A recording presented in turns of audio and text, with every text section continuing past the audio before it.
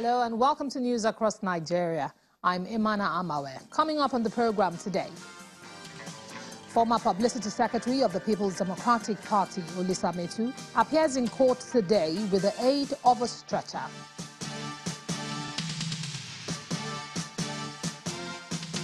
And Bauchi residents get free Medicare from the National Primary Healthcare Development Agency.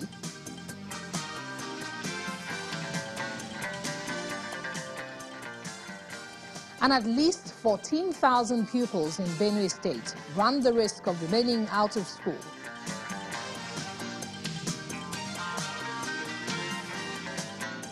Welcome to the program that brings you news from the length and breadth of Nigeria. Former Publicity Secretary of the People's Democratic Party, Olisa Metuh, has appeared in court on a stretcher following the threat by Justice Okonabang to revoke his bail if he failed to appear in court. Attempts by counsel to Mr. Metuh to get a time frame from his doctors for his release from the hospital proved abortive. He, however, made a case for a 1-month adjournment, during which he hopes Mr. Metuh will be fit to continue his trial. The trial judge said he had seen that Metuh in his state cannot continue with the trial and therefore adjourned the case for 1 month.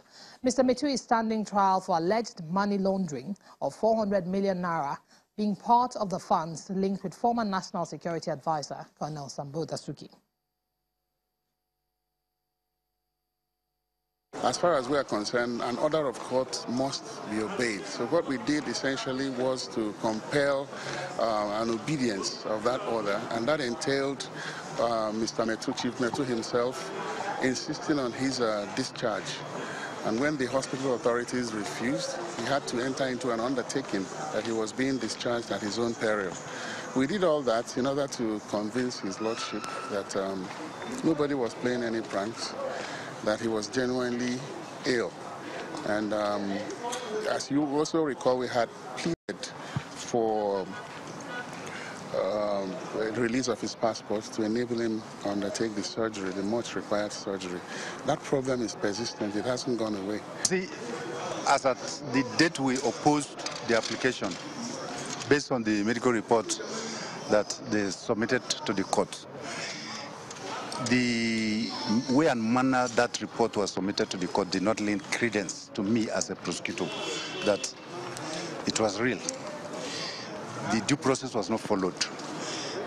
That explained why we objected to the medical report, and the court agreed with us.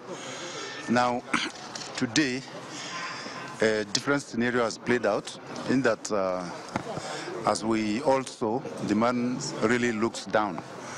And as human beings and as mere mortals, I mean, seeing with my eyes what I saw, I couldn't have played God, because all of us are liable to falling ill as human beings.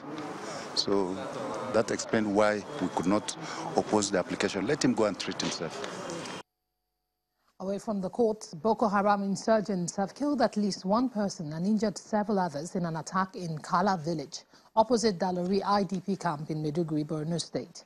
The State Emergency Management Agency head of Rapid Response, Bello Dambata, who confirmed the attack, says the terrorists invaded the community late last night, burning down buildings. They also reportedly captured one of the residents whom they set ablaze. According to Mr. Dambata, the injured have been evacuated to the Maiduguri Specialist Hospital for treatment. The theater commander of Operation Lafia Dole had on Saturday said that Boko Haram had been completely defeated, with hundreds of the insurgents surrendering and several of them on the run. Away from security, at least 14,000 primary and junior secondary school pupils in Benue State are at risk of remaining out of school. This follows attacks by suspected headsmen who have forced over 90,000 IDPs to seek shelter in 5 public schools in the state since January 2018. New classroom structures built by the Governor Samuel Otom-led administration after over 5,000 public schools were destroyed by suspected herdsmen in 2014. But clearly, instead of students, it is now home to over 90,000 internally displaced persons owing to renewed attacks. The effect of this is that over 14,000 primary and junior secondary school pupils have been forced to stay at home. All the classes are taken over by The principal of the school, Mr. Mfe Simon, narrates that some of the students show up in their school uniforms with the hope that classes may resume someday. I had to disperse some of my students. This morning I had about 20 of them that came and there's no way for them. So you can now see that all the classes are taken over by the IDPs. Academic work is grounded down here completely, and this affected us in 2014. We had the same problem where IDPs were camped here, and we had nothing doing here. When we came back, before we could make move to raise up the school again, it was a problem. This crowd of IDPs forced from their homes have always interrupted the school calendar since 2014. We lost one in 2014. We never had an academic program here. Even our junior certificate examination, which we have been taking in 2014, we couldn't take it. If you go to examination boards, the records are there that in Goma local government as a whole, nobody had an external exam. To ascertain the actual figure of the students who were out of school since January 2018, Channels Television visits the chairman of Suburb. When I went to the camp in Bajemba, I met the executive secretary of SEMA, who told me that the total number of school children in that camp was 2,050. So now, if you take this statistic, 2,050, and look across the 7 IDP camps, you are talking about 14,000 children or more that have been forced out of school as a result of this harassment attack upon the communities. Although the 2017 and 2018 academic session is currently running, if nothing is done to check this trend of forced vacation of students on a yearly basis, owing to the protracted herdsmen and farmers' attacks, the future of these young children may be in jeopardy. Now, the National Primary Healthcare Development Agency is offering free medical services to over 50,000 residents of Kefi local government area in Bauchi State. The Executive Director, Dr. Faisal Shuaib, explains that the program is part of plans to highlight the critical role of primary health care at the grassroots.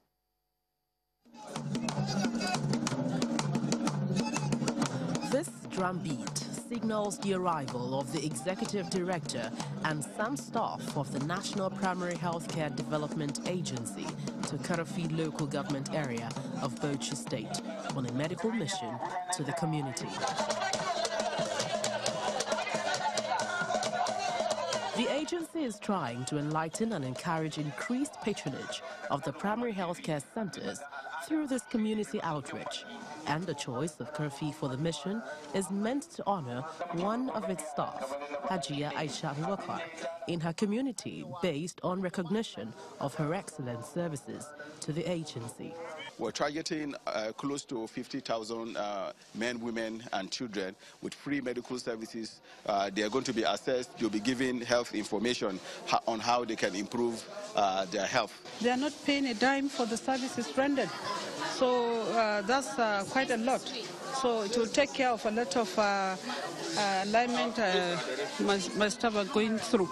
Dr. Faisal speaks on the CHIPS program the agency will be introducing soon. So we're harmonizing all the community health interventions, and we're scaling up to every single ward in Nigeria. So we're identifying women that are of good standing in their communities, identified by traditional leaders, religious leaders, opinion leaders, to say who are the people that we can train, give the necessary skills to be able to knock on every household in their communities and ask from women, ask from the husbands, is there anybody in this house who is sick, who has a fever?